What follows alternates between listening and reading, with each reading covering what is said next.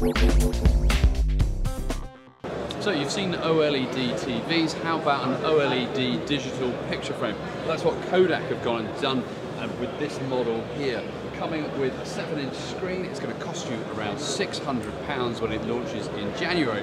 But from what we've seen here, it looks pretty cool. Let me show you some of it. So there's a number of buttons which suddenly appear out of nowhere, and then that allows you to do a number of settings.